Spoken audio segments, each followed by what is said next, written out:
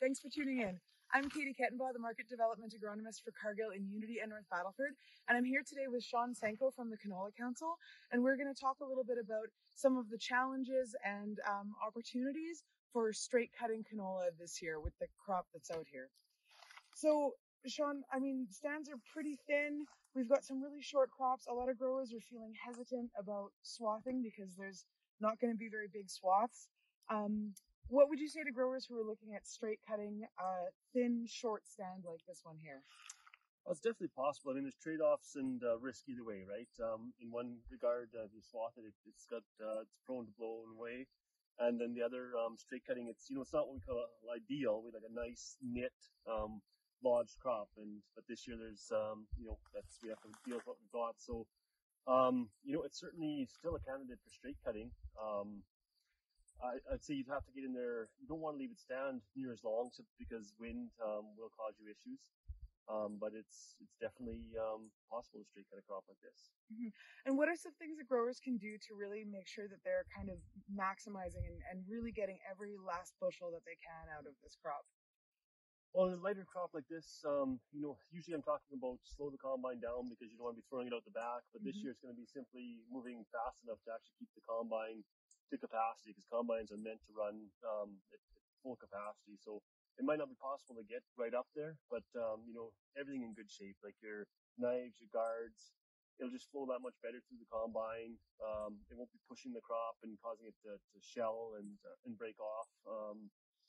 Just getting the hang of the header properly, you really don't want to be aggressive with the reel. You want it just enough to bring it in and feed it onto the table. That's the main points for straight cutting. Mm-hmm. So when growers are deciding to straight cut, they're likely going to use a desiccant of some kind. Can we talk through the staging of when you would apply a desiccant product? I mean, glyphosate would be one option, glyphosate and heat is another option, and then Regulone being another option. So we'll maybe start with just straight glyphosate. Yeah, so straight glyphosate would be at that, it's considered 30% seed moisture, which equates to roughly what we call swathing time. That's 60 to 70% seed color change. So again, normally down the main stem, in those middle pods, you'd see that kind of speckling, seed color change. That's about your timing for swathing, and that's also about your timing for application of glyphosate. Heat, I'd say heat and glyphosate is just a tiny bit later. It's at 70 to 80% seed color change. So just a bit more, you're starting to see some color change in the top pods. And then when you go to Regulone, it's 90% brown seed. So those top seeds, almost all of them will have to have complete color change for proper timing on that. Mm-hmm. With lots of variability in some of the crops and branching too, what would you recommend growers do? I mean, in a normal year, we try to go off of the main stem, but this year there are a lot of main stems that have very few pods on them and quite a bit of branching. So is there a way a grower can kind of figure that out? Yeah, no, I'd always go back to, check the main stem first. If it's like we just looked at the one earlier, it's not making sense. We've got different seed color change, and you've got a very branch plant. It's time to start looking at those branches, pulling pods, and just making sure that they follow that same seed change recommendation, and that you've got at minimum the top on the branches are firm to roll, but that they're also following the seed color change recommendations I mentioned. Yeah, and really just checking that none of them are still in that watery kind of phase. Hey, yeah, excellent. What other conditions should growers be aware of when they're using these desiccation products? I know in the past we've had really smoky conditions that have slowed things down. Are there other conditions that growers should watch out for, and what can they expect if it's smoky? Well, smoky, will probably delay the action or how long it takes from application to the time of harvest. Really any condition that slows down growth, like if you got cool temperatures, overcast, cloudy, all that kind of conditions can also slow down how long it takes from application time to harvesting. So any final thoughts or specific concerns about growers who are harvesting a non-pod shatter variety and intending to straight cut it? Just about time. When it's ready to go, you'll have to be in there and harvesting it. It's just at more risk for pod shatter due to wind or any other environmental conditions. So There's always trade-offs if you've got other crops that need to come off, but if you're waiting on that, when it's time to combine, it's time to go in there and take it off. Mm-hmm.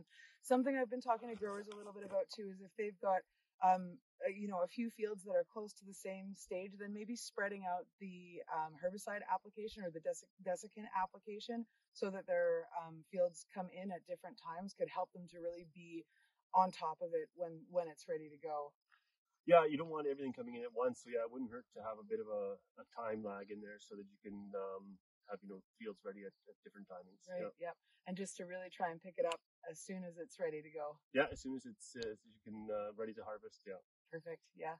Thank you. Right. Just a final comment about the pre-harvest herbicide application.